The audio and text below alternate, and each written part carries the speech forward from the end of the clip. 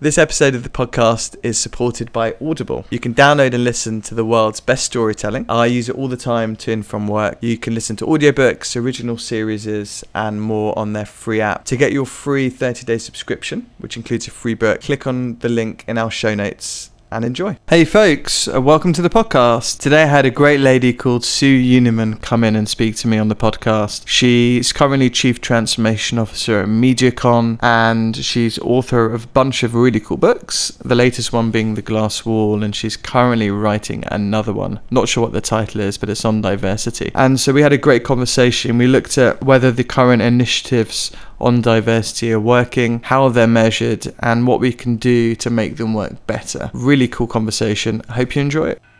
Hey, it's Lewis. Welcome to the podcast. Enjoy our conversations anytime, anywhere.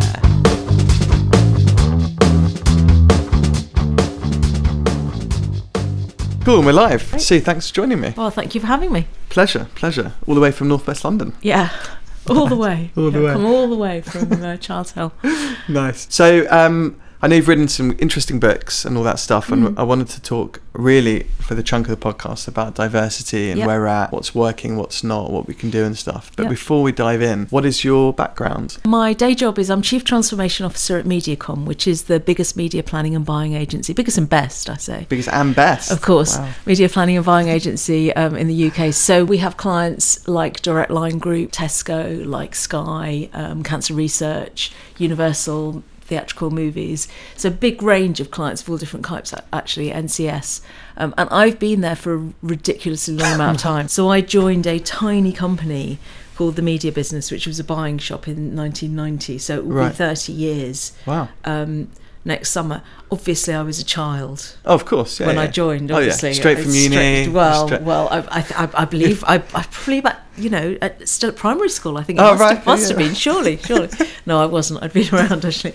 But the company just grew and grew and grew, and then we were acquired by a company called MediaCom, and we've now grown. So when I joined, we billed about £44 million worth of billings of buying our clients' money, and now we're 1.9 billion in the UK. So it's a lot of organic growth, and it's a global network. So I've stayed in the same place for a very long time. But it's changed enormously. The jobs sort of technically changed enormously. I mean, our role is to grow our client's business, and that was true in 1990, and it's true in 2019. And our role within that is to really understand people and consumers and understand how to make them kind of fall in love with clients' brands. And that hasn't changed because people hasn't changed. But the techniques that we use, obviously, are so much more complicated and diverse, and include creating content and search as well as placing advertising. So my role is to make sure that MediaCom in the UK and also our clients are ahead of all of the changes and transformations that they need to be. Cool. And have you always done transformation? No, I took that title in 2017. Before that, I was strategy and planning. But probably my thing was always about transformation, really, anyway. So we now have Jeff as our very good Chief Strategy Officer in the UK, and I'm Chief Transformation Officer. So we work very closely together. Cool. How did you get into it all? Oh, that's a good question. I was going to do law, so I graduated with a history degree.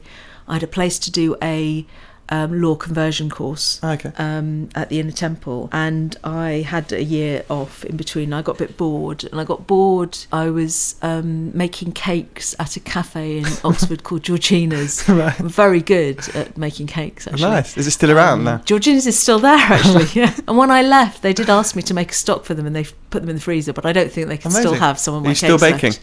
I still bake. We need to see you on Great British Bake Off at some point. Maybe. Don't know if I could stand the stress of the tent.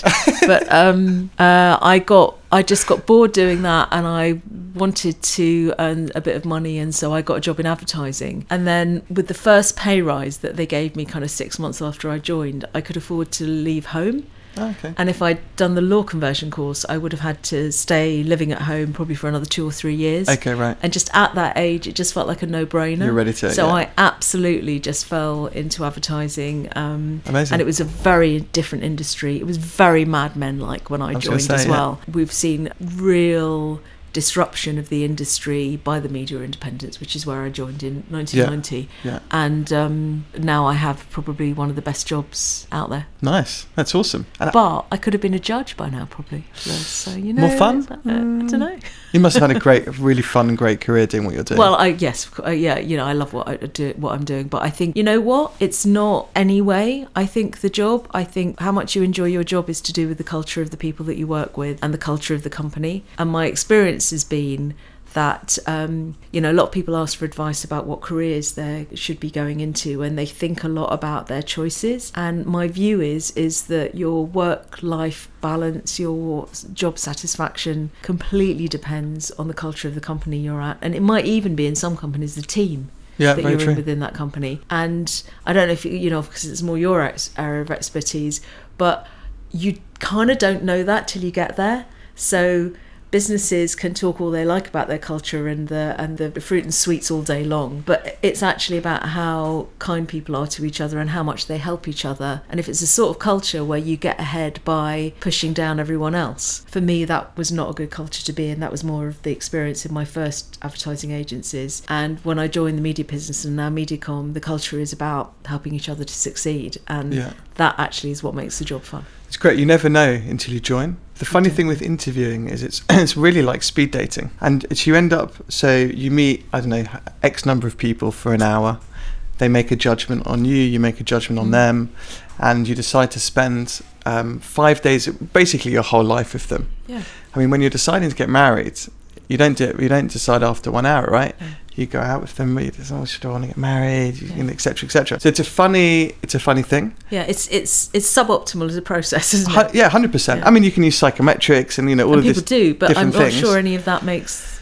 It gives you a better chance of making, you know, probably, the more. But you can't psychometric the company you're joining. So that works perhaps on the candidates. Yeah. But you don't get to go, can I psychometric the people that I'm going to be working with, please? No, you don't get it's true. You don't get the opportunity. No. And it's not until, you know, things go wrong or you go through tough moments, you know, when you're really in the trenches with someone, that their real kind of, you know, what they're about comes out. And more and more, and when I meet people, senior execs that are thinking about leaving, or you kind of delve into what their motivations are, and always people related. Yeah. Someone's changed or they're not getting on with their team.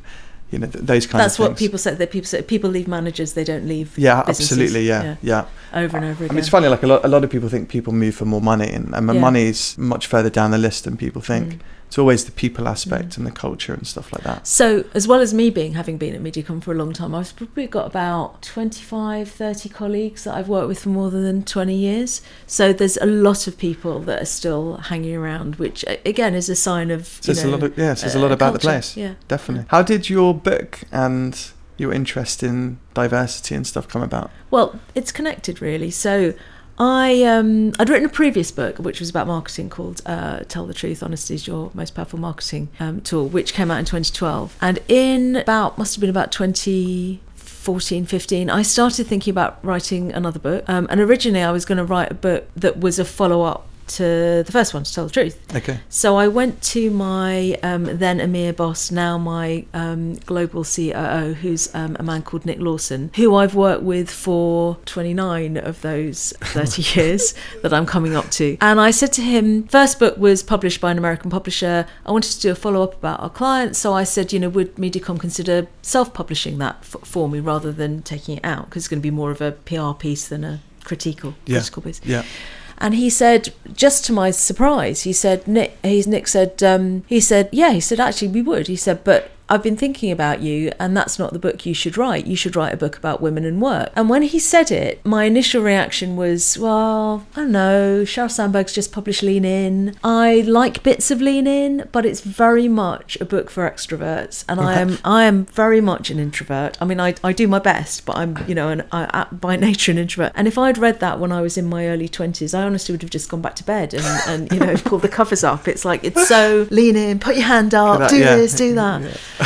So I thought, well, you know, I don't agree with all the advice in it, and it's also quite American, and you know, she's got this amazing. She goes, you know, phone your contacts list. Well, you know, who's got that contact list? So I thought about that, and then I looked at MediaCom at the time. So my UK business at the time we had quite a small exco, senior exco, of which I was one. And 4 out of the 5 client-facing people on the exco were women. And 3 out of those 4 were working part-time because of having kids, including me. And, it's a highly competitive business, undergoes enormous competitive kind of, scrutiny and attack, if you like. Yeah. People are always pitching for our clients because we've got lots of clients.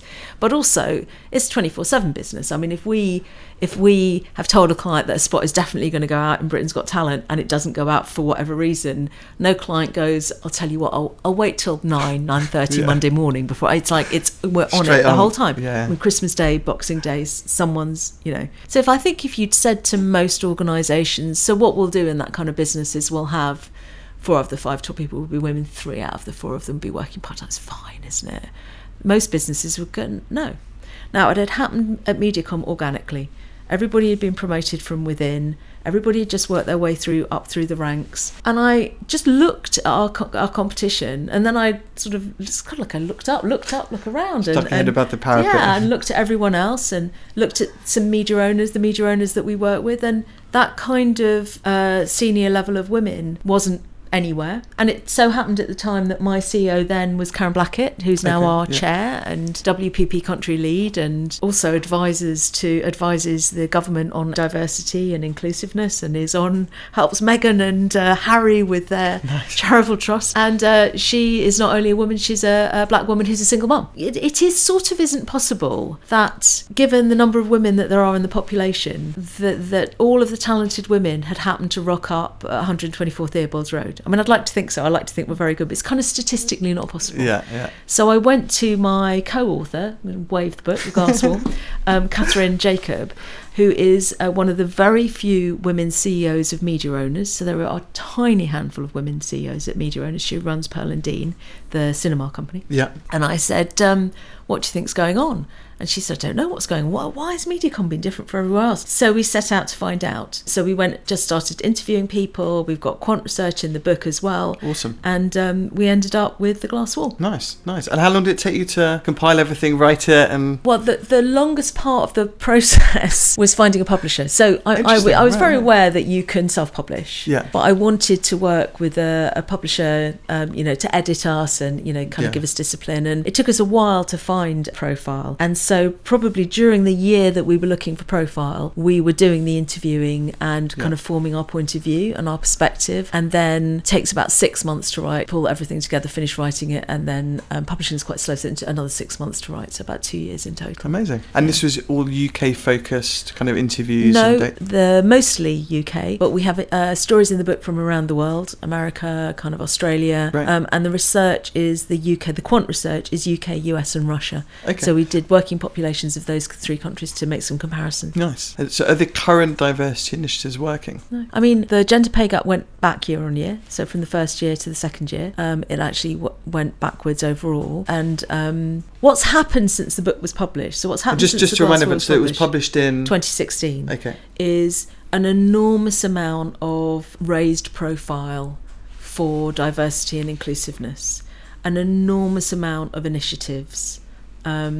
But actually, I can announce that we've just been commissioned to write a follow-up to the book with Bloomsbury Publishing, which is very exciting. Congratulations. Thank you, very excited. We're now writing it. So nice. Your material is, everything is material. Absolutely. It's about what needs to happen next, because I don't, empirically, if things are changing, they're changing very, very, very slowly.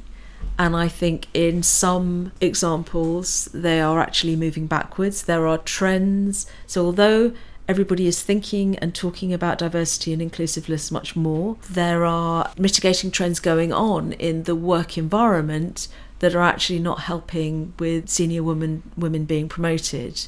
And I think there's a lot as well of emphasis on this is the job of HR, whereas in any good culture, it's the job everybody in management. Before I started writing the book, if someone said to me, MediaCom's been very successful, it was a tiny company when you joined, we've had exponential growth since then, why is that? And my answer would have been diversity, the diversity of senior management, and not only diverse in terms of how we look and where we're from, kind of origin originally, because we're, and indeed LGBT, all of that kind of thing, but also diversity of thinking. And one of the things that we talk about, people obsess too much about cultural fit, and what happens if you are an employer and you're looking for someone to fit your culture is that you get the same culture repeating itself over and over again. It limits diversity in the hiring process for sure. And we talk instead about Avengers Assemble. So the idea that what you want in a great team is you want who are different but who can work together. You do not want a room full of Incredible Hulks, but an Incredible Hulk and an Iron Man and a Scarlet Witch. Great. Definitely, yeah. And that's what had happened at MediaCom, and I think that's why it was successful. Without trying, so it wasn't contrived. It was organic. But I think it when you say without trying, what we were trying to do was win. And because we were so competitive, winning pitches and things, because we were so competitive, we said, let's employ the people that were talented. And one of the first things that I did, first press interviews we gave for the book, for The Glass Wall, was with Jo Good on Radio London, who was brilliant. And she had an email flooded in as a question. Right. And she said, the email said, look, you've said, Sue and Catherine, you've said that there's a glass wall for women at work. And I can explain a bit about what that is if you like. But she said, wouldn't you agree that it's a concrete wall for black women at work? And she said, did you know, in this email, she said, did you know there's only one media agency run by a black woman? And I said, yes, I do, because she was in my chair. That's one of my bosses, Karen. And then I sort of thought about it, and I thought, but we didn't promote Karen because she's a woman or because she's black or because she's a single woman. We promoted her because she's really good at her job. So does that mean that if she'd worked elsewhere, or if I'd worked elsewhere, we wouldn't have got promoted despite the fact that we were good at our job? Because the thing about gender diversity, and there's a lot of intersectionality now, which makes some people lean back because they feel it's too complicated to deal with. But the thing about gender overall, encompassing women of colour and women who are lesbian and disabilities, etc., is that women are not a minority. And yet we talk about them in the workplace as though they are. And there's about 30 million of them in the UK. And it just beggars belief statistically, given that women have had a full share in the workforce for 60 years, that none of them have organically risen up to the top anywhere else. So what you're saying, to sum up, the current initiatives that people and firms are doing just aren't working. And then what you're seeing now is... Well, they're working a bit. A little bit, but nothing outstanding. No. And then I see it, and I don't know if you see it, but I see now a bit of a backlash towards these diversity initiatives. A lot of the time, white men who feel that they've been marginalised, they can't get the promotion, they're not getting on the shortlists and stuff.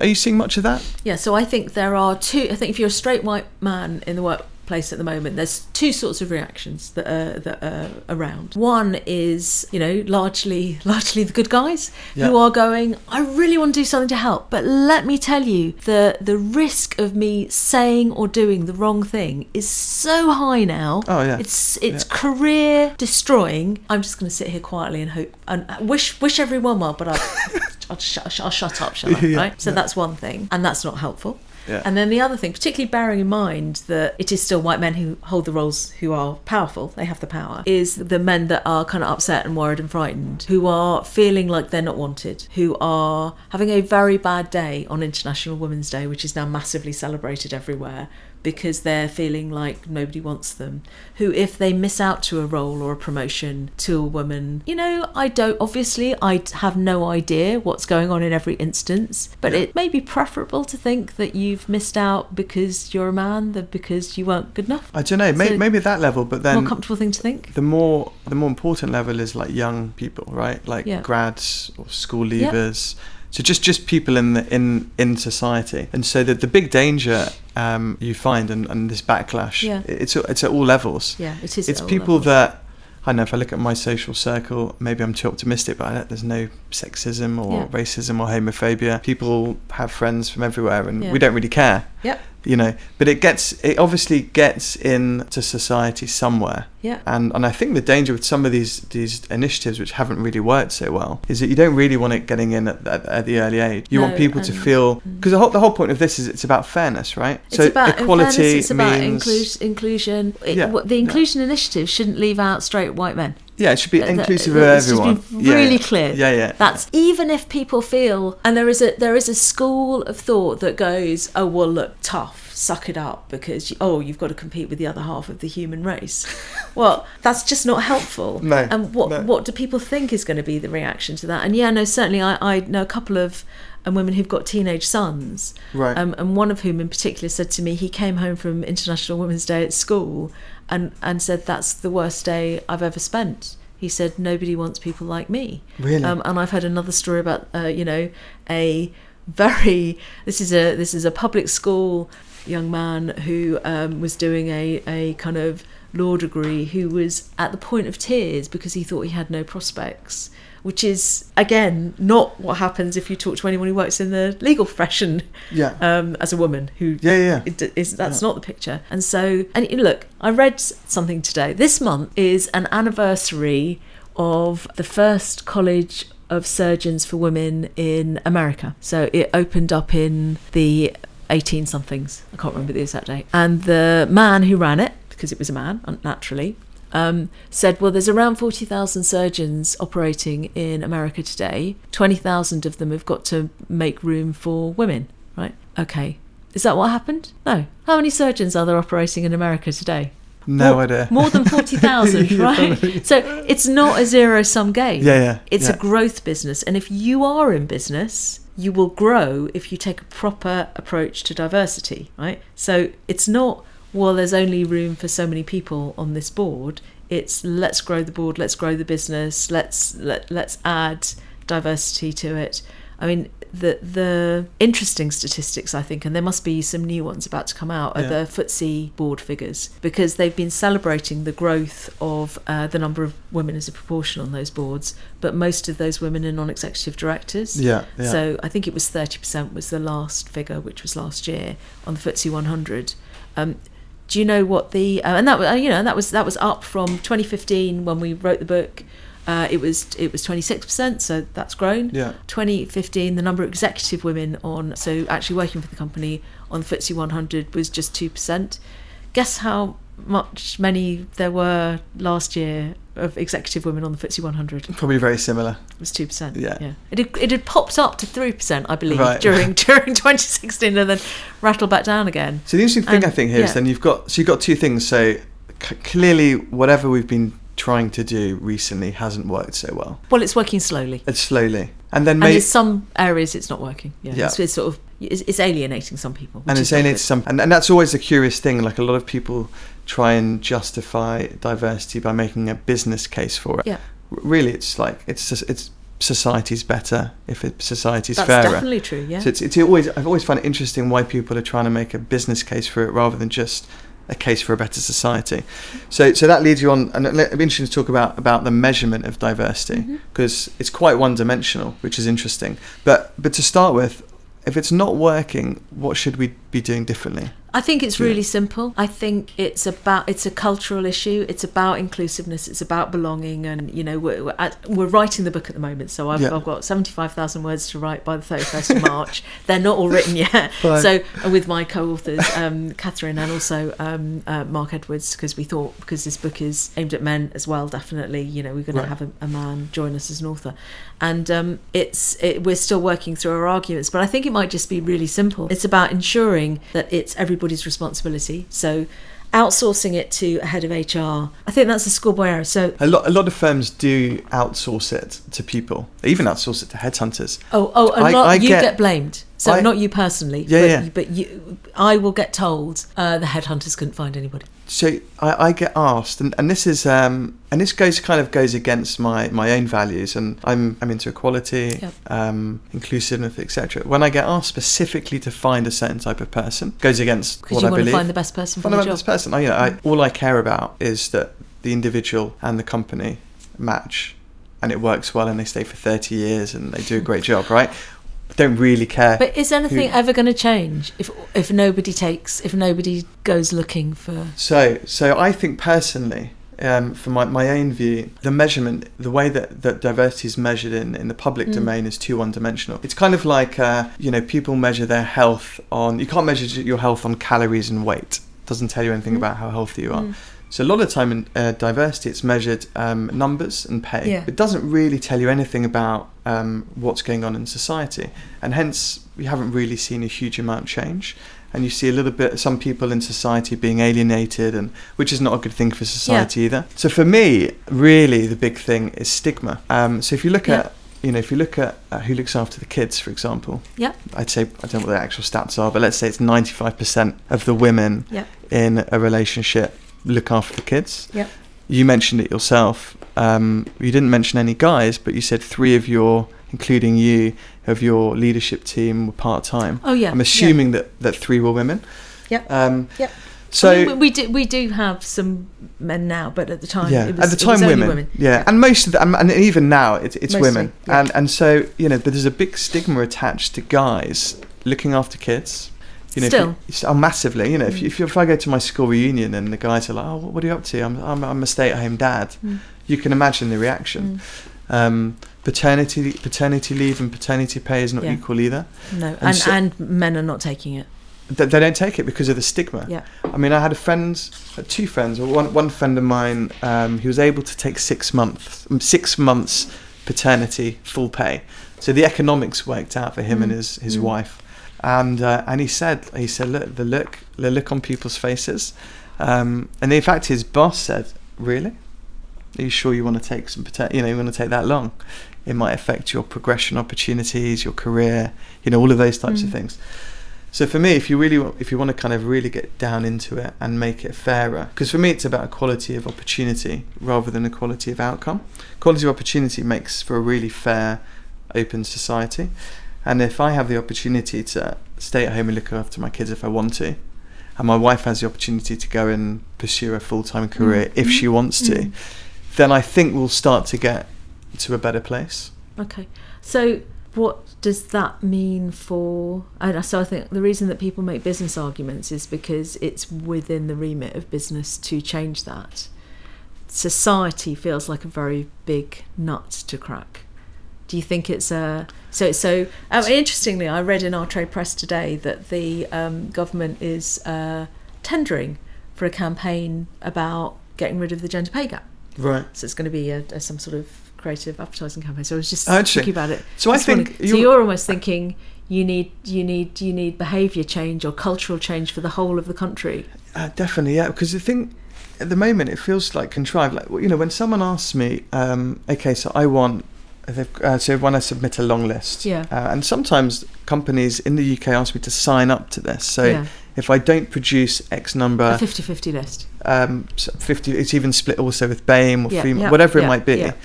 The very fact that someone's asking me to contrive my list doesn't really make me feel comfortable, and also I can't think why it's not a fair way to go about hiring. And so I think there's better things you can do to get the same outcome, and the outcome should be a fair society, equality of opportunity. It's very different in Scandinavia. You work this. So everyone always says if you want a husband who's going to support you in your career, marry someone Swedish. So maybe it's cultural, maybe it's upbringing. I think there is a cultural thing, yeah. There's a lot. I think my point is there's so many things that go into it. It's not so one-dimensional.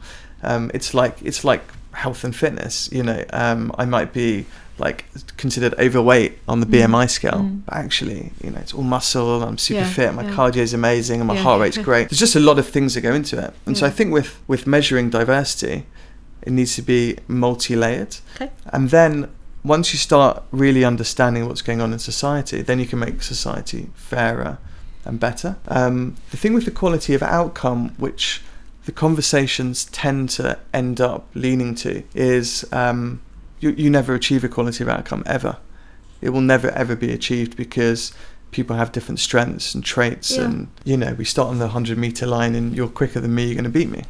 Genetics, training, whatever it might be. Well, I mean, certainly something that somebody said to me, he's like a non-exec chair of a number of boards, and he said he was interviewing for a CEO role for one of them, and it wasn't a question of a 50-50 split list. The short list was 3 women and 1 man, but he noticed as they went through the interviews that all for the opening question, which is what have you done that you're proud of? Nice easy opening question, in the last 2-3 years. Everyone should have an answer for that, right? No, absolutely. He said the women were going, we did this, we did that, and the man was going, I did this, I did that, and he realised, but only in the conversation with the rest of the panel afterwards, that he had therefore discounted the woman's agency in it because she'd said we, and it was the other women on the panel who went, no, that's just how women talk. And you almost kind of, he said he wanted to ring them up and go, you need to say I.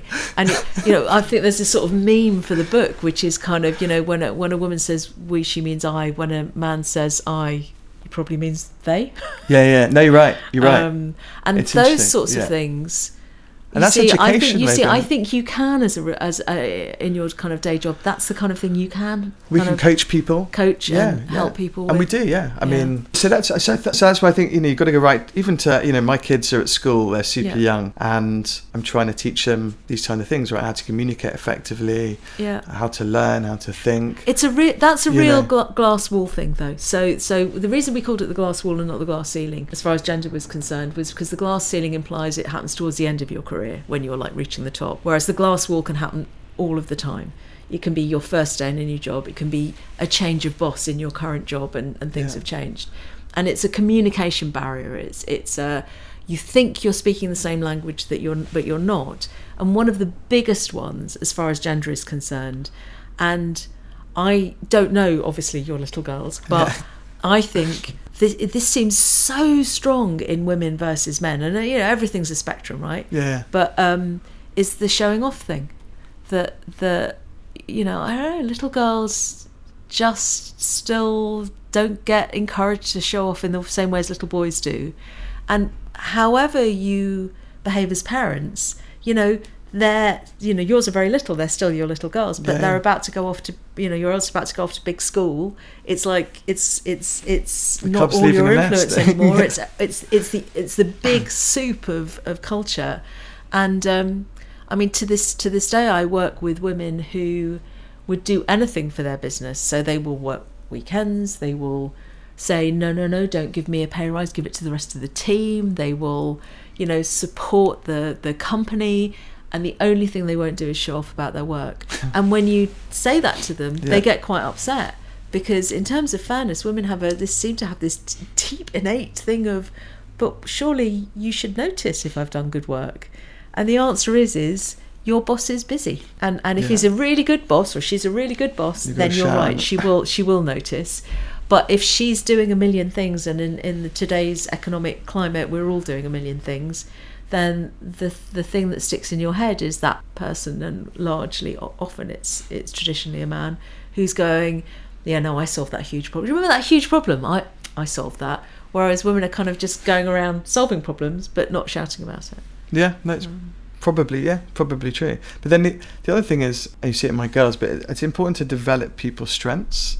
A lot of people focus on these weaknesses. I so agree with this. Should be shouting, or just make sure your strengths are amazing. I practice totally your agree. strengths. So much training is improve your areas of weakness. I've been on so much training to improve my areas of weakness, and I realised at a certain point that they weren't improving at all.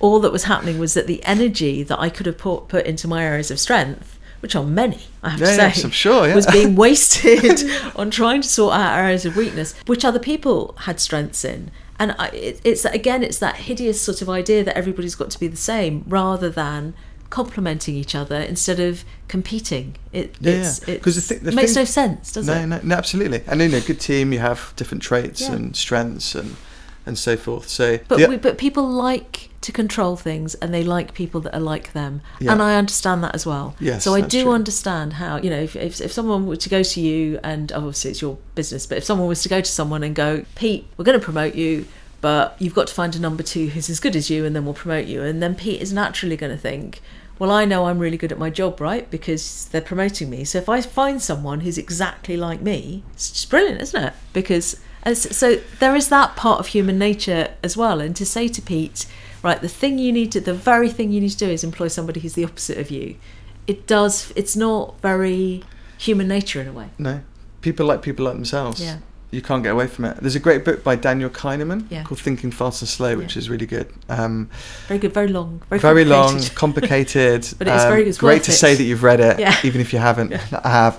But anyway, the point is that we're all biased, right? It's all biased. We can't help it. We're human, and that's how the world works. Yes, I like his analogy of we think we're the Oval Office, but actually we're the press office. It's kind of not that actually the Oval Office meant what it does now, when he wrote it. But no, it's true. We're jumping to immediate decisions. Yeah. The other interesting thing I see also is, and again, I'm going to circle back to stigma. Yeah. Because I think it's stigma's an interesting point. Yeah, a really, really key thing. And you're talking about it with regard to men. Both. So I'll give you some examples. So men on the paternity and looking after their kids for sure. Yeah. I think because there's an awful lot of men that wants to look after their kids and be a stay-at-home dad, and there's a big stigma. Let's be honest, in society towards that, and it doesn't happen so often.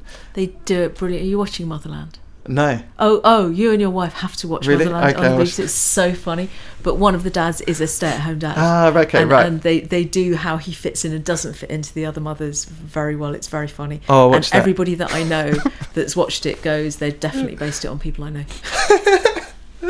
I've got to watch that. I've got to watch that. The few, because there's not many, the few stay-at-home dads I know, and we talk about strengths. They've met a partner who didn't want to stay at home and look after the kids, and they are outstandingly doing well in their career, and so that the team has enabled it. Amazing team enabled it. And there are a few of those around, much more than probably for our parents' generation. For sure, but it's still a minority.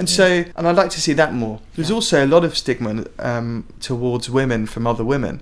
So for a client of mine, she's an HR director. She has, I think she's got two or three kids, and she's just finishing maternity leave, dropping her youngest kid at school, and the women who were at the gate, there weren't any men, said, "Oh, do you want to come for coffee next week?" And she's like, "Oh no, I'm going back to work." And one woman turned to her and said, "Oh, poor you, doesn't your husband earn enough money?" Yeah. She's like, "Actually, I want to work." Yeah. And so I think it works both ways. Like a woman or man should be able to go and work if they want. They should be able to, if economics and all this stuff works for them, be able to stay at home. Because in a lot of families, both people need to work. Let's be honest. Absolutely. No, in the real world, like in the real world, you can't just be a stay-at-home dad or a stay-at-home mum. So it's all dependent on the circumstances that you're in. But I think do you know what the problem with all of this is then? And it's probably going to be a big theme of the book, is it's about kindness.